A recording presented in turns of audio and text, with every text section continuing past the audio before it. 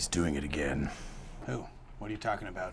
This guy, Oh, Sarah's boyfriend. husband, Russell Wilson, keeps praying to me. And a bunch of these scrubs pray to me. You know that? And after games, they thank me for games I have nothing to do with. It's just annoying. Yeah, these guys are going 12 for 23, 1 touchdown, 2 picks, and they're like, thank God. I'm like, fuck right off. That's a bad game. Okay, hey, do you want me to shut down the athlete prayer program? The APP. It has gotten pretty annoying lately. Tebow's mounting another comeback. I know. He can't play tight end? What the fuck is he thinking? That's just absurd. The chosen one hasn't reached out yet. Drew Lock? Drew Lock. That fucker needs to pray to me. Could teach him how to read a cover 3.